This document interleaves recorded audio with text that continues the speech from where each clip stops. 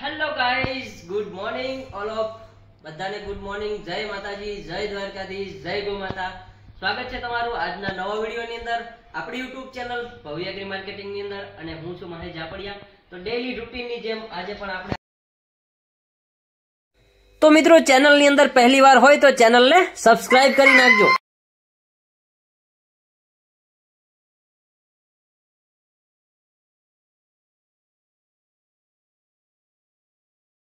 Finally આપણે અહીંયા first visit છે પડવદરની અંદર. આપણે અહીંયા એક ગાયને ઈઆઈ કરવાનું છે, તો ફોનને અહીંયા મૂકી દઈશ. પહેલાં તો આપણો સિમેન્ટ સ્ટ્રો ઓકે થઈ ગયો છે.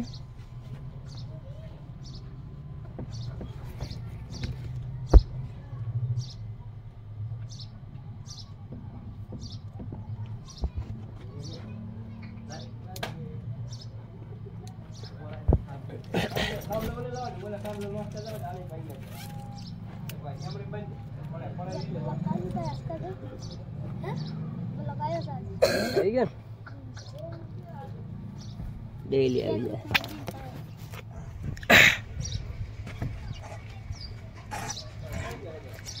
તો આપણી એ ગન ઓકે થઈ ગઈ છે મિત્રો. તો અહીંયા તમે જોઈ શકો છો પાછળ ઓળકી છે. ઓળકીને આપણે બીજદાન કરવાનું છે. સરસ મજાની ગીર વાછડી છે અને આપણે એ કરીશું.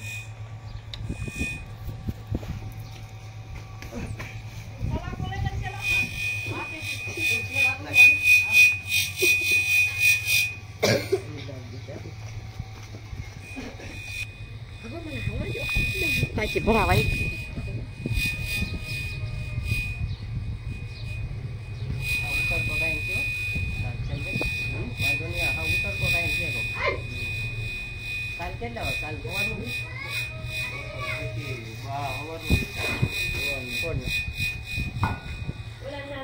તો ફાઇનલી આપણે અહીંયા ફર્સ્ટ વિઝિટ મિત્રો પૂરી થઈ ગઈ છે. હવે અહીંયાથી આપણે બાજુના ગામમાં સમઢિયાળા ગામ છે, ત્યાં આગળ જવાનું છે.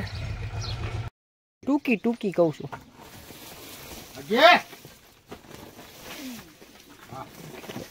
ટૂંકી કરી નાખજો થોડી. હા કરી દીધો.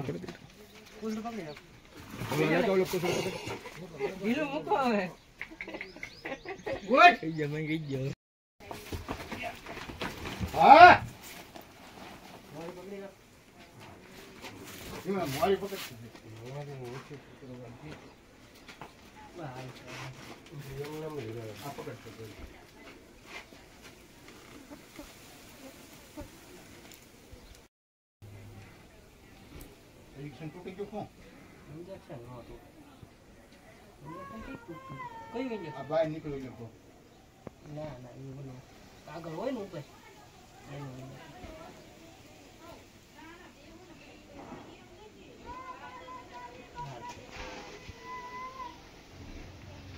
બસ કોણ નાખવાનું. આ દવા હોય છે નીકળ્યું આ ફેર નીકળી જાય ફેલ થયું ને કયું હા એ જળા છે. આ ટૂંકો છેડો જવા દેવાય, જલ્દી ફરે.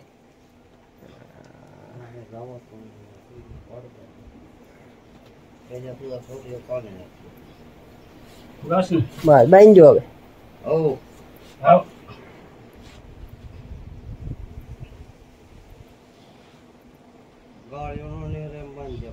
તેલ લઈ લો અડધું પાવડું.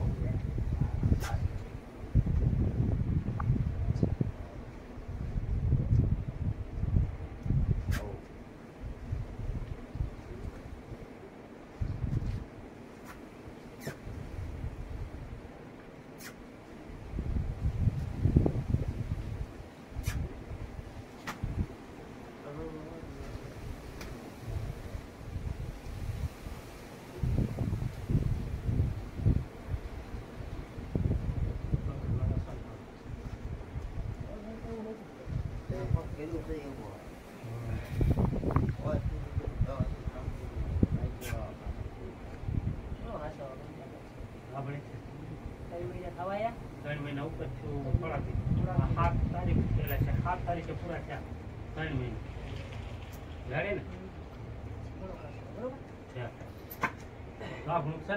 રેડી રેડી 3 મહિના ઉપર દિવસો છે તમે કહો છો ને ના ના કરતી તો ચાલો. તો ફાઇનલી દોસ્તો બપોર પછીની વિઝિટ ની અંદર આપણે આવી ગયા છીએ અને અહીંયા અમારા મિત્ર છે આ ઘનશ્યામભાઈ શિયાળ. આજે કઈ બોલતા નથી, અમારા ખાસ મિત્ર છે. જયારે પણ વાડી આવી એટલે અમે લગભગ હુવણ કરતા હોય. હા, હુવણ ચાલુ જ હોય. કેવી હુવણ હોય એની વાત જાવ છે. તો ખરેખર મસ્ત હુવણ કરતા હોય. નહીં, વિડીયો ની અંદર હુવણ તમારી આવવી જોઈએ. હુવણ જીવનમાં જરૂરી. વિડીયો બંધ નથી કરવાનો. અમારો મિત્ર છે. જયારે પણ લગભગ આવી એટલે અડધી કલાક અમારી હુવણ ચાલુ હોય અહીંયા, બરોબર. એટલે આજ એમની ગાય છે ગરમીમાં આવી છે એટલે આપણે બીજદાન કરી નાખ્યું, પછી આપણે હુવણ કરીશું. ચાલો. તો મિત્રો આ છે આપણું થ્રોઈંગ કાર્ડ. લગભગ મોસ્ટ ઓફલી જેટલા પણ એ કર્મચારી હોય એ વાપરતા હોય છે, પરંતુ આપણી પાસે એક મસ્ત મજાનું થ્રોઈંગ કાર્ડ છે અને એનાથી આપણે પહેલા તો પાણીનું ટેમ્પરેચર ચેક કરી લઈએ. ખરેખર એ કરવા માટે, બીજદાન કરવા માટે 36-37 ડિગ્રી પાણી ટેમ્પરેચર જોઈએ. આ થઈ ગયું છે 37 ડિગ્રી, ઓકે છે. તો હવે આપણે આની અંદર આપણો સિમેન્ટ સ્ટ્રો નાખી દઈશું. સીપીઓ ભૂલાઈ ગયો છે, નો પ્રોબ્લેમ. કન્ટેનરમાંથી બહુ વ્યવસ્થિત આપણે ડોઝને કાઢી નાખશું અને આની અંદર થ્રોઈંગ કરવા મૂકી દઈશું અને કન્ટેનર કરી દઈએ બંધ. આ છે આપણી એ ગન. પહેલાં તો આને બેક્ટેરિયા રહિત કરવા માટે ગરમ પાણીની અંદર થોડીક વ્યવસ્થિત સાફ કરી અને ટીશ્યુ પેપર વડે અને કમ્પ્લીટલી સાફ કરી નાખશું, કારણ કે આની અંદર કોઈ પણ જાતના બેક્ટેરિયા આપણા ગનની સાથે ના હોવો જોઈએ. આપણી 30 સેકન્ડ સુધી ડોઝની અંદર થ્રોઈંગ થઈ ગયો છે અને હવે એને કમ્પ્લીટલી આપણે સાફ કરી નાખીએ. લોડ કરી દઈએ ગનની અંદર.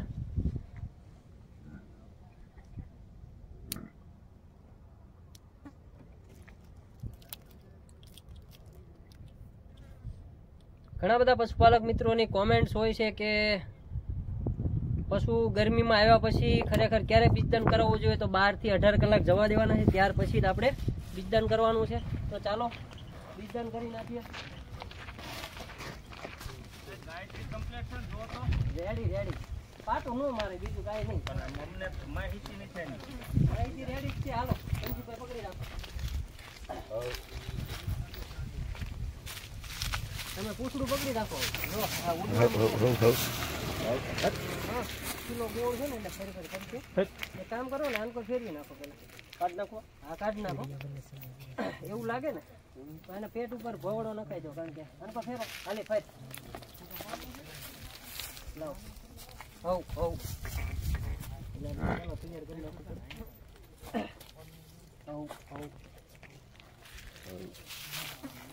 જવા દે ઓલી બાજુ ઉપર જવા દે ફટાફટ. પેપર સમજો. ચાલો જવા દે.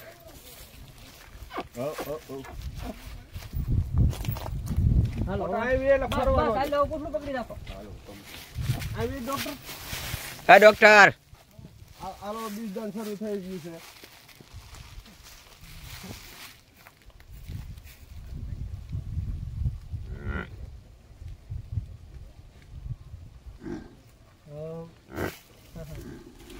લાગે જબરો કાઢી તો મોરે આગળ ડુંગળી વધારે ડુંગળી પડી ગઈ છે. એટલી બધી ડુંગળી હોવી ના જોઈએ.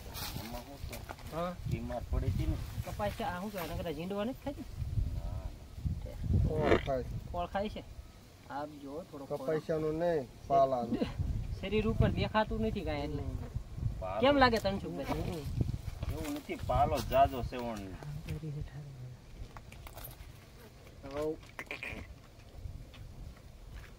પડી નો જાવ.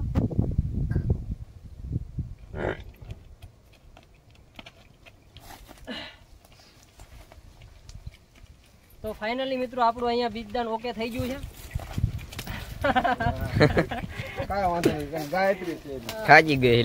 મિત્રો તમે ઘણી વાર કોમેન્ટ ની અંદર કહેતા હોય છે કે તમે જે બીજદાન કરો એનો કયા નંબર નું બુલ વાપરો છો, એની તમને ડિટેલ્સ પણ આ વિડીયો ની અંદર આપી દઉં. તો મિત્રો અહીંયા આપણે સાબરમતી ગૌશાળા જે એસએજી નો છે બુલ નંબર છે 10-103, જે લાલ કલરનો ખૂટ છે એ આપણે આ ગાયની અંદર મૂક્યો છે. સરસ મજાની વાછડી આવશે. અત્યારે આપણે ભગવાનને પ્રાર્થના કરી દઈએ કે ઘનાભાઈને આવે એક વાછડી સરસ મજાની આવી જાય 10-103 ની. તો અહીંયા ટેગ કરેલી છે, તો આપણે ટેગ નંબરનું રજીસ્ટ્રેશન પણ કરી અને ઘનાભાઈને પહોંચ આપી દઈશું. ઓકે, ફાઇનલી મિત્રો આપણે ઘનશ્યામભાઈને સ્લીપ આપી દઈશું. આપણે બીજદાન કર્યું છે એની સ્લીપ છે, તો આપી દઈએ ઘનશ્યામભાઈને સ્લીપ. આલો અને 300 રૂપિયા આપી દો. હું આમ કરો છો આપી દો. હાલો પહોંચ આપી દીધી પાકી. હવે પૈસા આપી દો. આમાં 300 રૂપિયા લખ્યા નહીં. લાવો લખી દઉં. તો મિત્રો આપણે 300 રૂપિયા લખી દઈશું, કારણ કે ઘણા ભાઈને થોડોક મારા ઉપર ડાઉટ છે. હાલો પકડો તો, મોબાઈલ પકડી રાખો તો. આપણે ઘનશ્યામભાઈ પાસે 300 ને 400 લેવા, એટલે 400 લખી નાખવી. 400 આપશો ને પણ લખેલા હોય. લખેલા એવું કઈ ગેરંટી ન હોય. તો અહીંયા લખી દીધા છે 300 રૂપિયા ઘનશ્યામભાઈ ને. તો હાલો ઘનાભાઈ 300 લખાઈ જાય છે. આપી દો. શું કહેવાનું હવે અમારું કાંઈ કેવાનું છે, આમાં પૈસા નો આપે એટલે અહીંથી ડમરી ઉડાડવાની છે ઘનાભાઈ ની.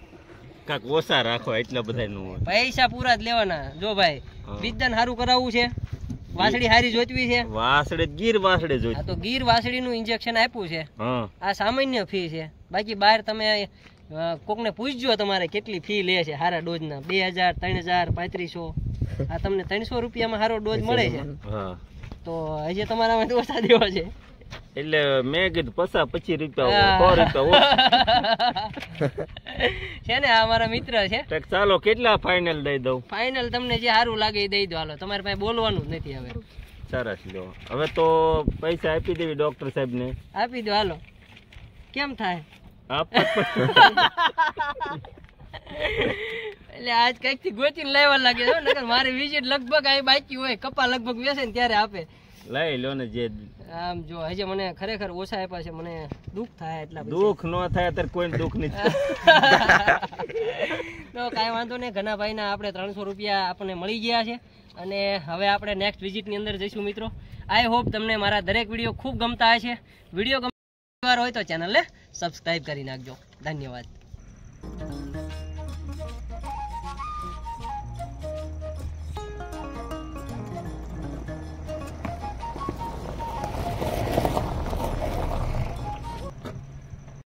તો ફાઇનલી દોસ્તો આપણે આની જે ટ્રીટમેન્ટ ચાલુ છે ત્યાં આવી ગયા છીએ. આજે 9મો કે 10મો દિવસ છે અને તમે જોઈ શકો છો વરાગ એકદમ મસ્ત બનવા માંડ્યું છે.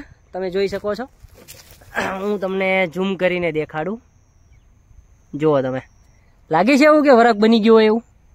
આઈ હોપ તમને દેખાતું હશે. અને ફાઇનલી આની અંદરથી સરસ મજાનું દૂધ આવવાનું છે.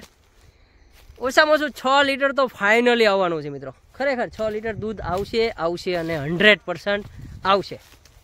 તો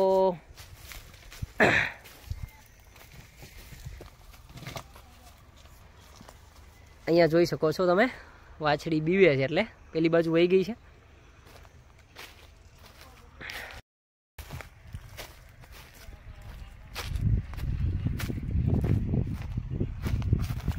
જુઓ તમે મિત્રો, હવે તમે જોઈ શકો છો અહીંયા વરાક કમ્પ્લીટલી બનતું જાય છે. ઉપરથી અડાણ ઉતારેલું છે. અને એક જ મિનિટ તમને આજે થોડુંક વધારે ક્લિયર થાય એ રીતના દેખાડું. જુઓ તમે,